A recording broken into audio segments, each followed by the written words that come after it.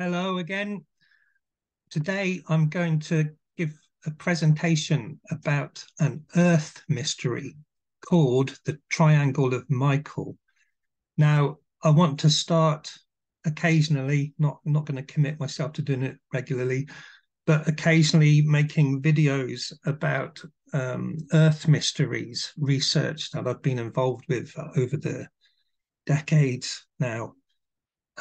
So what are Earth mysteries? Well, Earth mysteries simplistically are anything to do with intrigues of the landscape. That could be a sacred site or alignments between sacred sites or unusual patterns in the land, like terrestrial zodiacs, or just the way certain natural features like hilltops align perfectly accidentally, but wonderfully with sunrise, solstice sunrises and equinox sunrises and so on. But I guess underneath it all is the simple concept that the earth is sacred, and the earth has energy. More than that, really, if you're interested in, well, what's the latest? The latest kind of thoughts are about plasma being an intelligent energy that the earth naturally has, that spirits of place can use plasma to communicate.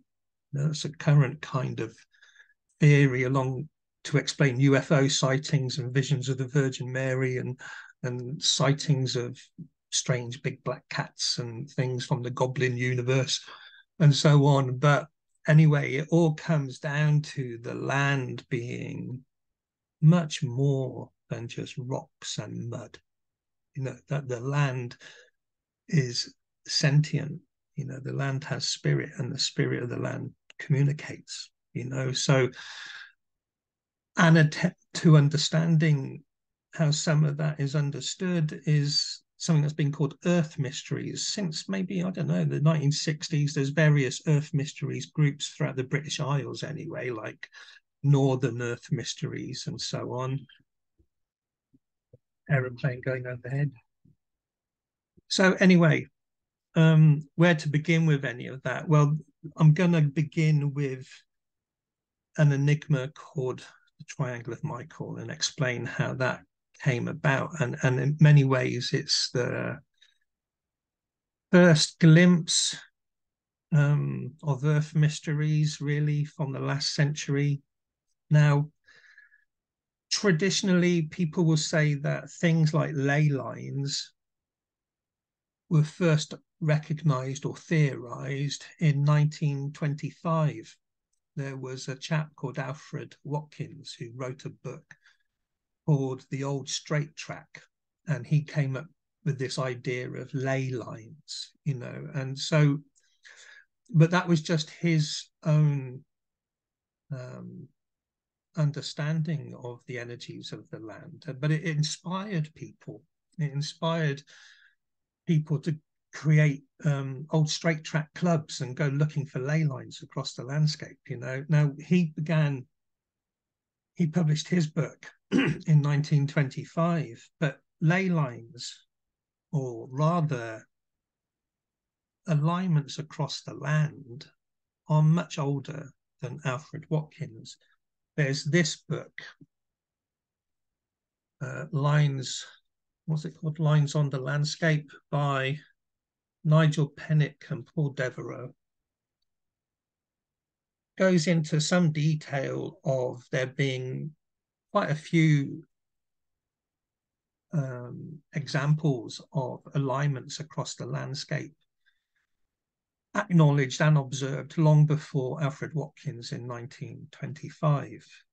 So if you're interested in pre-Alfred Watkins, then this is a good book to get hold of just for the first couple of chapters. And in recent years, this very fascinating book came out by Graham Robb, and it's incredible. It shows Iron Age Celts of Gaul and other places having long alignments across their landscape, you know, which Graham Robb argues goes back to the pre-Iron Age, really. You know, these are old lines that were used by the Celts. You know, that will make some sense later on at the end of this presentation. So I'm going to bring up a PowerPoint presentation. Got about 29 pictures to share and explain things. So just bear with me whilst I bring it up.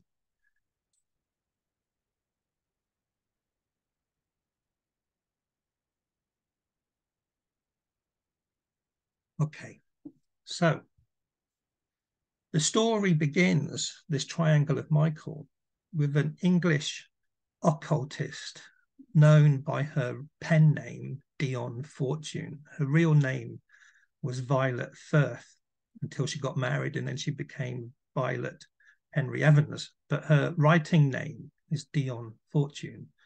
And she was a resident of Glastonbury.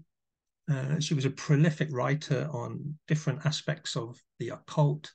And she also wrote occult fiction, where she puts a lot of her esoteric ideas. Now, in 1931, where's that? In 1931, she put out a call through a monthly journal that was based in London called the Occult Review. Now, this had existed since, I don't know, about 1908, 1907 or something, came out monthly. And this is the front cover for the 1931 edition. And here's an inside page. So at the very bottom, you'll see it says Power Centres of Britain by Dion Fortune. So, and what she actually did is she wrote a kind of call to action. She wanted to find out about places of power and the lines of energy that connected them, you know. So I'm going to read from my own book. I'll show you it at the end, but I'll read slowly so you can hear what I'm saying. There's a few quotes that I want to go through, but it's really interesting because this is really, apart from Alfred Watkins, who was simplistically looking at lays across the land, we now have an occultist looking for working with the powers of the land. It's only 6 years after Alfred Watkins wrote the Old Straight Track. So in the Occult Review, Dion Fortune wrote, "There is an immensely interesting task that is crying out to be undertaken. It is the charting of the power centres and holy places of Britain. It is a vast task, however, so vast that it is beyond the unaided scope of a single pair of hands. I am therefore appealing for help to all who are interested in our native esoteric tradition." That's Druidism, really, but she's a bit conservative. So native esoteric tradition. There are several ways in which they can do this. They can send references from books relating to our power centers. They can send records of psychic experiences obtained at power centers, and they can send photographs. Let me outline the nature of the task and the divisions into which it falls. So that's one part. It's quite a lengthy essay, so I'm not going to read the whole thing. I'm just picking out a few things she said that are interesting. So another paragraph from the same essay in this 1931 journal. And not only are these things of antiquarian interest, but they are of immediate importance to whoever wants to experiment with our native esoteric tradition, Druidism. There is much that could be devised in the way of research and experiment when once we have begun to locate these power centers For not only are the centres themselves of importance, but there are lines of magnetic force stretching between them. These lines form curious patterns upon the maps when they are drawn out with ruler and compass, but we only know of a few of them. And a final paragraph from the essay. You can get this essay online for free, by the way. If you go onto Wikipedia and type in the Occult Review, at the bottom, there's links to archives where you can access this essay and read it for yourself for free. Anyway, final quote. There are certain well-known holy centres in these islands which are of value in helping us to understand the nature of the ancient contacts because their history is well known. Ancient contacts in the landscape. She's talking about communicating with the spirits of place. Glastonbury, Iona, and Lindisfarne are the three of chief importance to Celtic Christianity. Stonehenge and Avebury are our chief sun temples, that's Druidism. St. Albans has some important Nordic contacts about which very little is known. That's referring to Anglo-Saxon and Viking intrigues. There is good reason to believe that Winchester has affiliations with the mystery school that hid itself behind the Arthurian legends. The Arthurian mystery school, that's the ancient mystery traditions of Greece and Rome.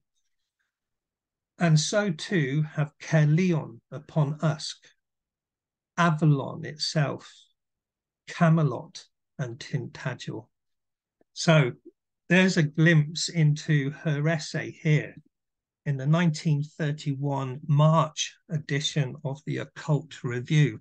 Again, you can, if you're interested, you can get it online for free and read it for yourself online. So, who responded to her plea? Who sent in information? We don't know, but I'm going to show some interesting things. So, this was 1931. 4 years later, 1935, Catherine Maltwood, don't know why the tour was there. Catherine Maltwood was another Glastonbury-based lady like Dion Fortune. They actually were connected socially by a man called Frederick Bligh Bond. They were both friends of him. I can't actually prove that Dion Fortune and Catherine Maltwood knew each other, but they were in Glastonbury at the same time, and their works were being mentioned in the Occult Review at the same time as our show. But in 1935, Catherine Maltwood published her first book, which was to present her idea of the Temple of the Stars. Now, the Temple of the Stars is now known as the Glastonbury Zodiac, and that's going off on a tangent. I'm not going to go into that today, but for Catherine Maltwood, it was much more than a zodiac. It was a star temple. She doesn't just talk about the constellations of the zodiac like Capricorn and Libra. She also talks about other constellations like Ursa Major and Orion and so on. So for her, it was much more than a zodiac. That's the 1960s nickname. For Catherine Maltwood, it was a star temple, Temple of the Stars. And she believed that a massive area of Somerset mirrored the heavens. Be that as it may, she was also promoting other landscape intrigues. And in the introduction to her book in 1935, she describes a triangle, which is shown here, and it's from the dog's nose There's a great big dog on the left-hand side. From the dog's nose, which is Borough Mump, where there's a St. Michael Church, to Glastonbury Tor, where there's a St. Michael Church, is 11 miles. And that from St. Michael's Tower on the Tor to South Cadbury, which is the bottom right-hand corner, is another St. Michael Church, is also 11 miles. Now, if you draw a circle from the Tor to the dog's nose at Borough Mump, you end up with another St. Michael Church just above my head here at Stoke St. Michael. So you've got Stoke St. Michael, 11 miles to Glastonbury Tor, and then another 11 miles to Borough Mump. What's going on here? These are Michael churches, 11 miles apart, within which is the Star Temple. I'm not going to go there. But this deliberate placement of Michael churches dates back to around the 12th century, maybe a bit earlier. So what are medieval people doing plonking Michael churches equally distanced from each other? That's the intrigue, not the zodiac, but these Michael places, doing some sort of landscape geometry. So this is Catherine Maltwood putting this out there in 1935. Now, if you follow the line from Stoke St. Michael through the Tor, through Borough Mump, it also hits Creech St. Michael, another Michael church, which isn't 11 miles, but it's a Michael church in a line. So just here, you've got 4 Michael churches in a line. So that Catherine Maltwood had put that idea out in 1935. Now, come 1935, the Occult Review had changed its name to the London Forum, but you can see in brackets underneath it says incorporating the Occult Review. Now, where is she? Close to the bottom, it says How Ritual Works by Dion Fortune. So in July 1935, Dion Fortune was still putting essays into the London Forum or the Occult Review. Just 2 months later, in September 1935, the second paragraph down is The Temple of the Stars, a review by Philip S. Welby. That's the first public review of Catherine Maltwood's Temple of the Stars, which she published earlier this year. So we don't know what correspondence Dion Fortune received when she put a call out for knowledge about places of power. But within 4 years, the Temple of the Stars is being promoted in the Occult Forum at the same time that Dion Fortune is writing essays for the London Forum. And note that line of Michael churches anchored on Glastonbury Tor was there in the Temple of the Stars. Now, the following year, 1936, so this is the year after the Temple of the Stars came out with that Michael churches pattern, Dion Fortune published one of her occult fictions, a brilliant book called The Goatfoot God. It's a novel, it's fiction, but she used her fictions to put esoteric ideas out there. Now, the really important thing with The Goatfoot God is she filled it with earth mysteries that she'd learned since 1931, 5 years beforehand, and I'm going to come to that shortly. But it's quite interesting that the Goatfoot God Pan is the main kind of divine figurehead being promoted in this book, back to paganism in the guise of Pan, but also connecting with past life memories and understanding periods of history. It's a complicated story. It's really worth reading. But just on a side note, in the year before, when Catherine Maltwood published her Temple of the Stars, she actually wrote about Pan in her chapter to do with Capricorn. the constellation of Capricorn in her star temple. Near the bottom, she wrote this sentence: Capricorn is identical with Pan, of whom it has been said, Pan's horns represented the rays of the sun, and the brightness of the heavens was expressed by the vivacity of his complexion. As a matter of fact, he signified everything. Pan means all, it means everything. That's what the word pan means, like panorama or pandemic, you know, it's covering all things. But Capricorn literally translates as goat's horn. The word Capricorn means goat's horn, and Pan is the goat-foot god. Now, the important thing with Capricorn is when the sun enters the sign of Capricorn, that's the winter solstice. That's the rebirth of the sun for a brand new solar year.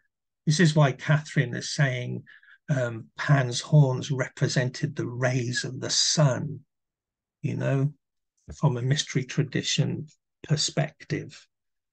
From a Celtic perspective, it would be the stag's antlers. That's a different topic. So the goat-foot god has had many reprints since 1936, and it is a wonderful story.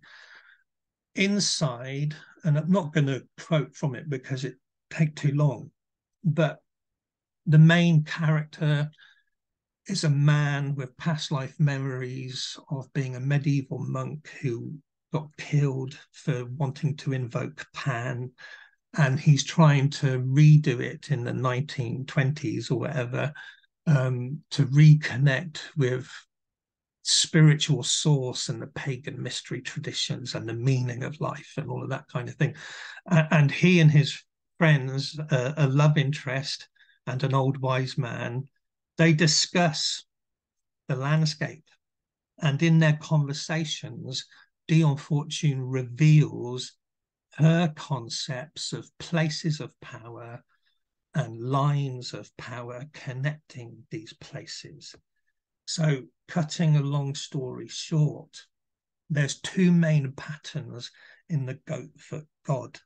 The first is this cross. It's not a proper equal cross, but this crossing of two lines of places of power. So for Dion Fortune in the goat-foot god, Lindisfarne was the northern power centre of England.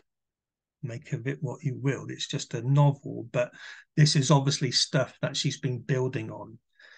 And St. Alban's Head is the southern power centre of England. Tintagel in Cornwall, birthplace of King Arthur, is the western power centre of Cornwall. And St. Albans in the east is the eastern power centre. Now they cross at Avebury, and that's really important to Dion Fortune. She says all of the major lines, all the main lines cross at Avebury. So first of all, there's this concept of four north, south, east, and west, roughly, power centres crossing at Avebury. So these are Dion Fortune's first places of power. But then in the goat-foot god, she also promotes another pattern, which is this triangle.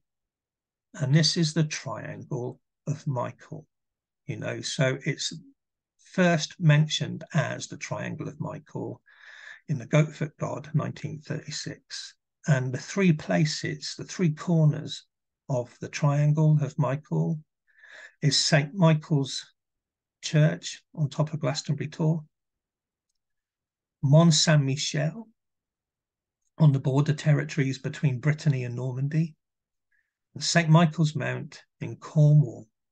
Now, these three places dedicated to St. Michael create Dion Fortune's triangle of Michael. Again, power centers and lines of magnetic force connecting them together. Now then, where am I with my thought processes? Inside the triangle of Michael, I'm going to come to the 3 points further on, but inside them are the Channel Islands, and there's some intrigues with the Channel Islands, which are going to deserve a video of their own. I'm just giving a glimpse of curiosities, really. But inside the triangle are the Channel Islands. Now, the closest that you can get to the center point of the Triangle of Michael is the north coast of the island of Guernsey. And curiously, or maybe not curiously, the north coast of Guernsey was another St. Michael place. It belonged to the Benedictine order of Mont Saint-Michel, and there was a castle there, Castle of St. Michael. Doesn't exist anymore. It fell to ruin. I don't know the details of that. Nowadays, where the castle was, there is a church. There's the church of Saint-Michel du Val, St. Michael's of the Vale, which is on the north coast of Guernsey. It's the closest you can get landmass-wise to the centre, the Triangle of Michael. So not only have you got this Triangle of Michael from Mont Saint-Michel to St. Michael's Mount to Glastonbury Tor, but close to its centre is a Michael place established on territory that belonged to the Benedictine order. Again, like Dion Fortune's triangle of medieval churches, it's the Benedictine order that take the St. Michael cult and place it onto the landscape. I'll come to that further on. Now, another intrigue is that the unequal cross of power centres, Lindisfarne to St. Albans Head. If you continue that kind of vertical line down, it actually bisects the island of Jersey, actually hits the centre point of Jersey. And I'm going to go into that at a future date. But the thing is, it's a bit of a deal in Jersey. Their money, their paper money, shows energy radiating out from the centre point of the island. And there is actually a centre stone marking the centre of Jersey. Sorry, the photo's a bit blurry, but you can see it says this is the stone known locally as the centre stone, because it reputedly marks the centre of the island, So it's just, a curious intrigue that Dion Fortune's Lindisfarne St. Albans Head bisects the centre of Jersey, and the centre of Jersey is an esoteric intrigue of its own. Now, this is only meant to be a quick overview of the Triangle of Michael. The thing with Earth mysteries is you can go off on tangents to other things like the Channel Islands and so on, and they all deserve videos of their own, really.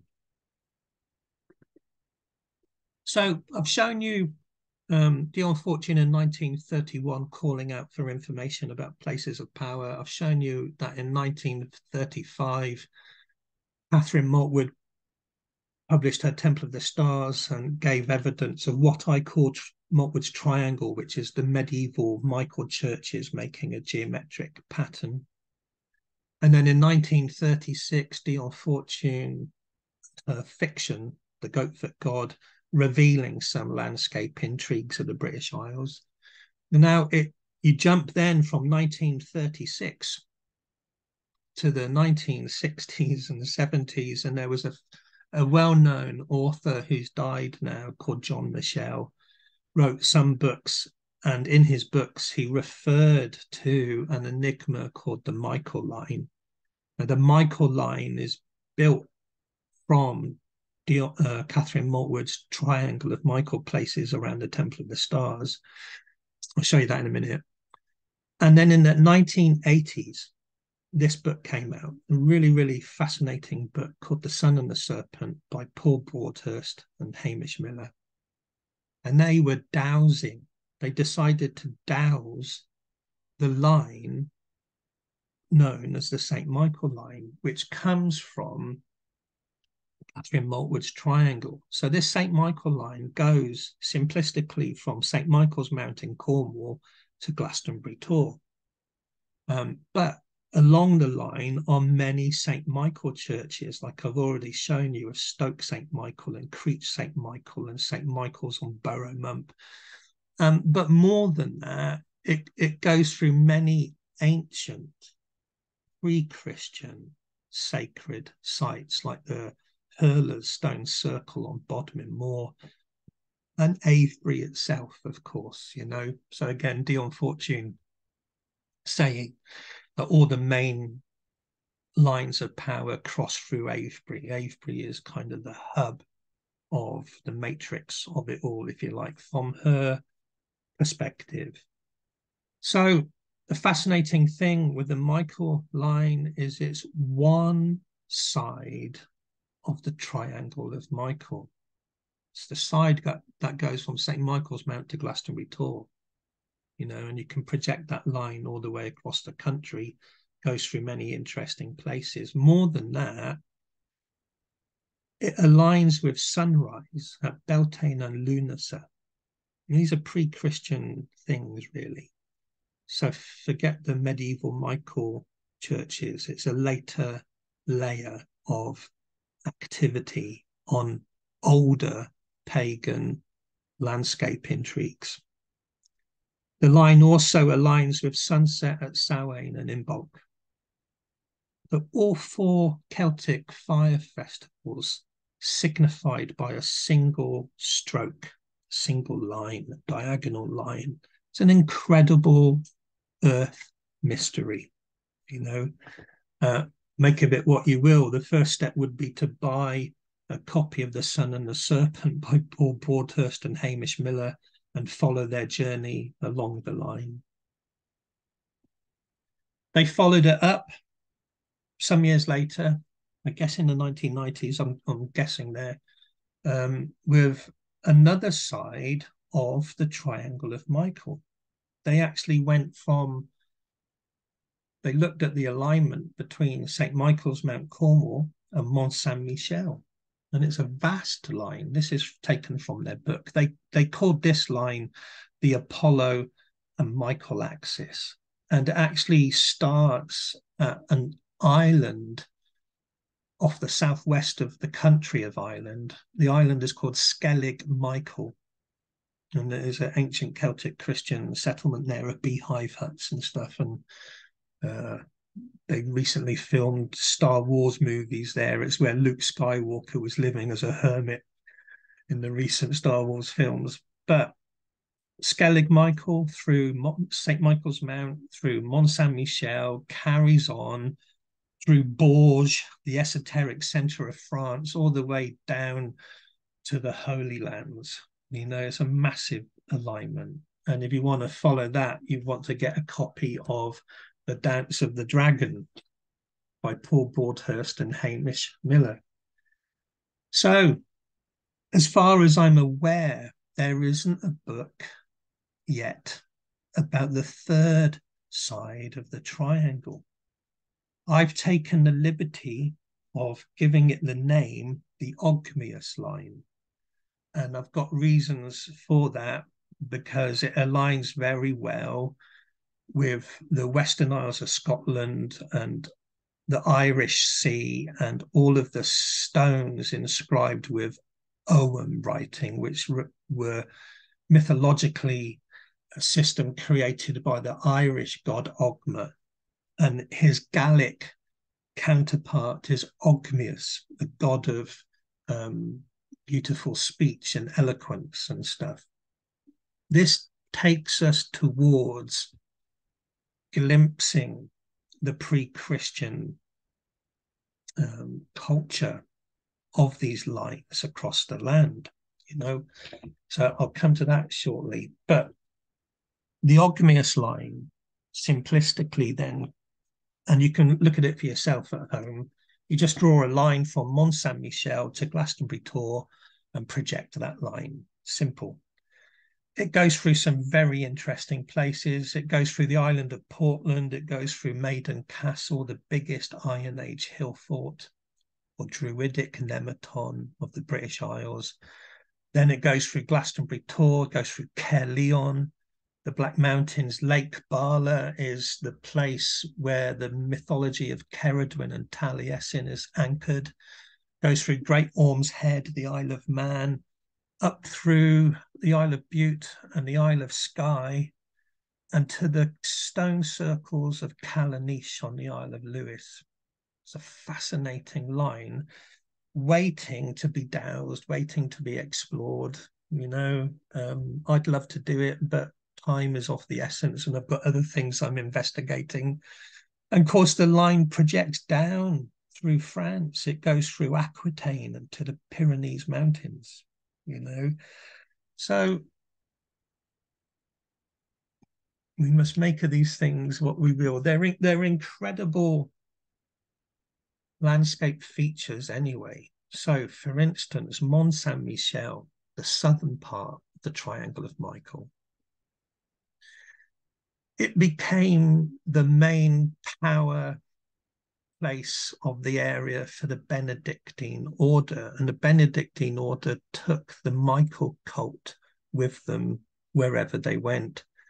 The lands of Jersey, territories in Jersey and Guernsey, were owned by the Benedictine order of the Michael cult, hence the Michael Castle and Michael Church near the centre of the Triangle of Michael. And it was the Benedictine order of Mont Saint-Michel who also took St. Michael's Mount, and they gave it their Michael cult, the same story of fishermen seeing a vision of the Archangel Michael, and that's why they created a church there, is told at St. Michael's Mount, is told at Mont Saint-Michel. It's the same, they just transplanted a myth, really. And the Benedictine order had the abbey at Glastonbury, of course, So, but what was there before the Benedictine order and Michael? Well, there's evidence that Mont Saint-Michel was related with the Mithraic cult during Roman times. Roman deities that would be akin to Michael would be Mithras and Apollo, so Mithras or Apollo being in an area, the Benedictines would say, oh, well, that's Michael, we claim that as a Michael place, it's light triumphant over darkness. But as long ago as 1910, I've forgotten the name of the book, but it was understood that Michael places in France and Britain were a renaming of places that was sacred to the Celtic god of light, whoever that may be. No one really knows who the Celtic god of light would be, but I mean, an intelligent guess would be Lu or Lugus. Lu is triumphant over the forces of darkness, and Caesar said that the favourite god of the Celts was Mercury, and that fits with Lugus in Gaul very, very well. But anyway, so when you're looking at these places of power, you're looking at the landscape, and the landscape has gone through many, many layers of activity. Before the medieval monks claiming it for Michael, there were Roman sites dedicated to Mithras and Apollo and so on. And before the Romans had put their layer on top, these places had been Celtic sanctuaries to their gods of light or forces triumphant over darkness, in the Iron Age times. And before the Celts had done that, the Bronze Age people had been busy at these locations, building stone circles and dolmens aligning with sunrises and so on. So the land, the spirits of the land carry all these memories, and when you go somewhere, you have to tune in to the radio station. You're tuning into the Bronze Age, or you're tuning into the Iron Age, or you're tuning into Roman times, or you're tuning into medieval monks. These places hold all of that. Around Mont Saint-Michel, in the water, there's a fossilized forest. This was there was an ancient forest here that's now fossilized by the sea and stuff, you know, so many layers. Cornwall, St. Michael's Mount was intimately connected with the Bronze Age tin trade of Cornwall. You know, thousands of years before it was dedicated to St. Michael, it was an important point of contact between the southwest of Britain and the Celtic sea trade, or what became the Celtic sea trade. It would have been Phoenician tin traders or something thousands of years beforehand, you know. So these places would have had shrines, they would have had temples, they would have had kind of early lighthouses with fire beacons. You know, they could communicate across the landscape from fire beacon to fire beacon. You know, the Christian structures of the 12th century are just a rather late stage. You know, Glastonbury Tor, you know, look, there is plenty of evidence for it having a Romano Celtic pagan temple long before it had a Christian church on top. You know, it dominates the landscape. They found Roman roof tiles, Roman pottery, and so on. But the point is, you know, from St. Michael's Mount in Cornwall to Glastonbury Tor, carry on the line, you'll end up in Avebury. These are old lines predating Christianity, you know. Fascinating.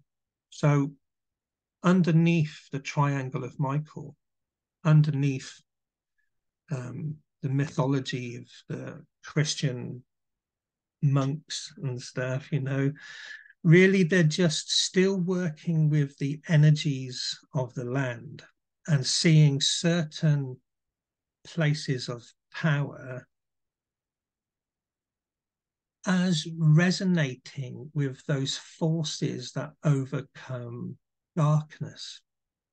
So it doesn't really matter if you're saying Michael from a Christian perspective, or you're saying Apollo and Mithras from a Roman perspective, or whether you're saying Lu from a Celtic perspective, or whatever the Bronze Age people believed in. You know, these were places of light triumphant over darkness. And they're more often than not observing the sun, like sunrises at Beltane and Samhain and Lunacer and so on. You know, it's that druidic sun worship thing, whatever, across the landscape. So some book plugs then. I really recommend Graham Robb's book if you want to see lines across Europe dating to before Roman times. You want to get hold of this book. You know, if you're interested to learn more about the revelations given by Dion Fortune and Catherine Maltwood, there's this book of mine available on Amazon, The Terrestrial Alignments of Catherine Maltwood and Dion Fortune. You can see the Triangle of Michael on the cover, but there's many more alignments and patterns in the landscape. The Triangle of Michael is just one of them. So that's available on Amazon. And Medieval History of Glastonbury, Understanding the Benedictines and what they were up to, and other things, other intrigues. Glastonbury and the Myths of Avalon also incorporates landscape enigmas in Somerset and in France. You know, the Benedictine order were also anchored at the center of France, a place called Vézelay, in an area called the Avallone. So Mont Saint-Michel, St. Michael's Mount, Glastonbury Tor, all can be traced back to the Benedictines at Vézelay, which was a sacred mountain hill known as Scorpion Hill. And in Roman times, it had a temple of Bacchus on top, and it was surrounded by grapevines. So that temple of Bacchus would have been the Romans putting their layer on top of a Celtic god. And if you're interested in the pagan temple, the Romano Celtic temple on Glastonbury Tor, there's this little book also available on Amazon. Pagan Temple of Glastonbury tour. Okay, thank you. I will do some more presentations about other earth mysteries in the months to come, but I really wanted to just get the Triangle of Michael out there. It felt important to do that. So thank you very much for listening to me ramble. Leave feedback in the comments below. Thank you very much.